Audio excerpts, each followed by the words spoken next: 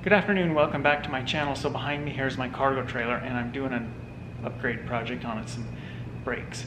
So what I'm doing is installing Dexter Nev-R-Adjust brakes on it. So what I wanted to do here is show you how they work. So Nev-R-Adjust brakes have some additional components in them. There's this little arm right here, and then there's this which is attached to a little cable, and back here, don't know how well that'll show up, there it is right there. It's a little pivot wheel or a pulley that cable rides on, and then that cable continues on down and it's attached to a little arm, and then that arm engages on the adjuster star wheel, and this adjuster star wheel is arranged in such a way that it's kind of got little notches or ratchets on it where this arm will catch on the teeth and cause this to rotate. If you look real close, here's that arm right there, and here is the little star wheel, and it actually has teeth on it. The arm engages on the star wheel teeth and causes the star wheel to rotate only one direction. There's sort of a little ramp that lead up to each tooth.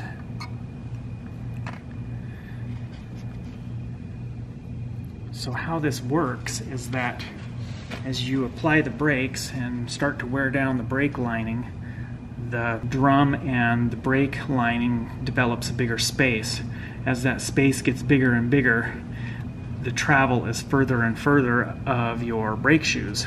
As that travel increases and causing more spread when you apply your brakes, that causes this to engage on the next tooth on this little adjuster wheel, and then when the brakes release, it causes that adjuster wheel to spin one notch. What we'll do is move this magnet, because the magnet attaches itself to the interior surface of the wheel hub or drum. It moves in this direction, and you can see that arm is moving up, and you hear that click.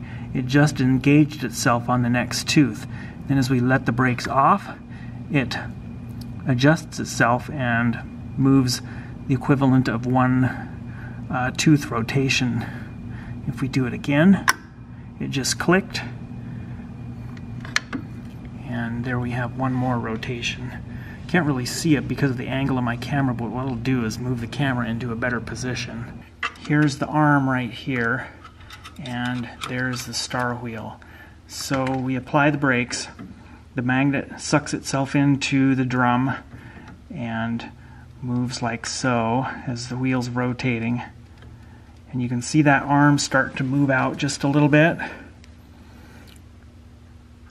and it clicked, so that means it engaged itself on the next higher tooth.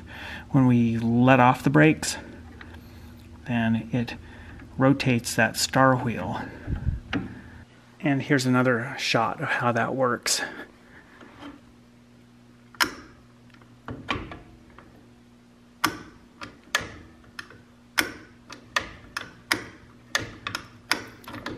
So each time it clicks and rotates, it's moving the bottom of the shoes further apart.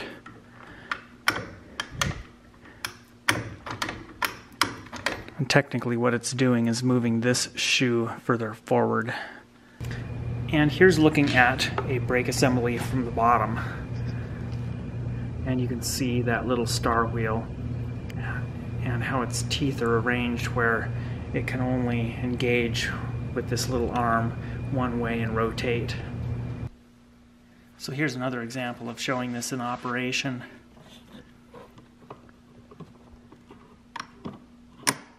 Hear it click, that means that the little arm engaged on the next higher tooth, and as the brakes release, it spins the little star wheel.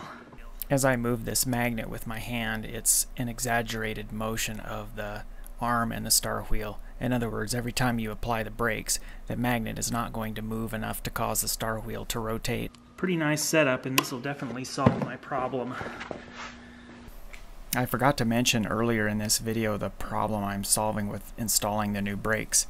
I'm the second owner of this trailer, which I bought from the original owner last summer, every time I towed the trailer last summer, I kept having one wheel lock up and smoke the tire. At the end of a trip, I'd adjust the brakes, and then on the next trip, the same brake would lock up, and that process got kind of old, so I knew that it was time to replace the brakes.